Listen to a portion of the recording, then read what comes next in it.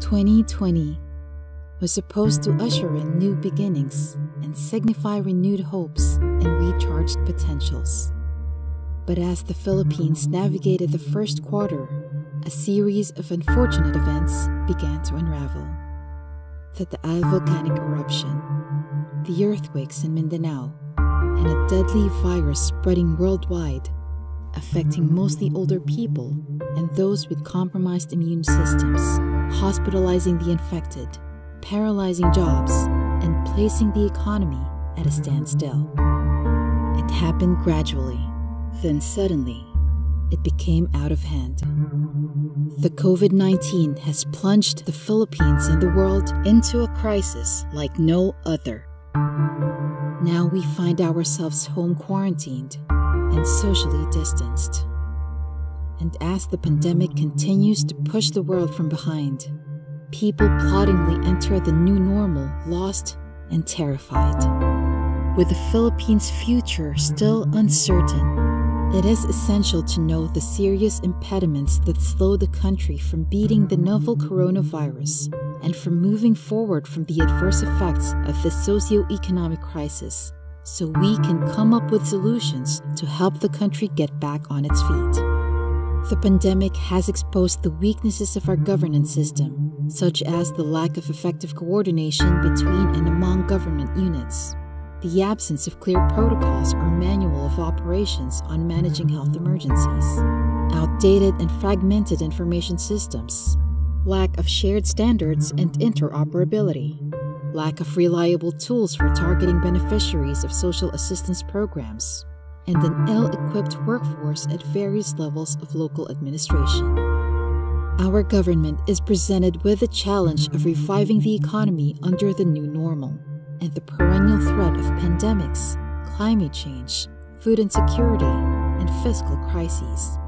Meanwhile, the business sector needs to reshape itself to thrive in a more uncertain and competitive environment. The academe is left to look for more innovative approaches to sustain education delivery in the new normal and to keep up with the fourth industrial revolution. And there's a troubling rise of public discontent due to limited resources and mobility, and increasing joblessness and poverty. The coronavirus pandemic and other risk factors threaten our sustained economic progress and attainment of sustainable development.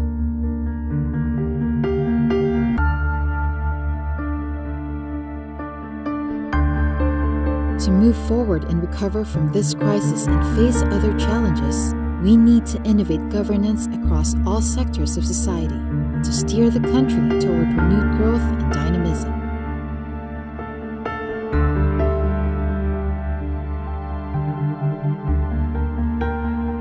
We must, more than ever, work together as one nation to defeat this pandemic. This fight can be won with a concerted effort of all sectors of society. We can treat this pandemic as an opportunity to establish an innovative and agile governance system capable of managing risks and crises. The government should take the lead in creating an environment conducive to learning and innovation by addressing institutional, coordination, and infrastructural issues. It should strengthen the capacities of the civil service through continuous professional development and by establishing a reward and incentive system that emphasizes productivity and innovation. Government offices should develop smart systems to hasten the delivery of public services. To boost the country's resilience to risks and disasters, continuous human capital formation is a must. There should be more efficient access to healthcare services, broad-based access to quality education, and more effective social protection systems. Public and private sector agencies should update and foster interconnection and integration of information systems, promote data sharing and digitalization, and work together toward the advancement of the IT infrastructure. In aiming for organizational agility, the business sector must revisit and redefine their strategies and strive for survivability and resilience. The academe should be ready to provide flexible learning options for students to continue their education. To prepare young people for jobs of the future, The curriculum should include both cognitive and socio-emotional development and should be responsive to the needs of industry. Civil society organizations should also innovate their strategies and processes to better reach sectors that have limited access to government channels. The general public also plays a key role in helping the country bounce back in the new normal. Citizens must be open to new ways of doing things. They should be adaptive and innovative in the face of adversity and change. They should retool and retrain by taking advantage of free learning opportunities. They must have an entrepreneurial mindset to thrive amid loss of income and rising unemployment. Despite the devastation that we are facing, we need to have faith that there is light at the end of the tunnel, and this shall soon pass. We should continue to focus our energies on mitigating the spread of the virus, on saving the economy from the damage caused by the pandemic, and on assisting affected sectors in coping with this crisis.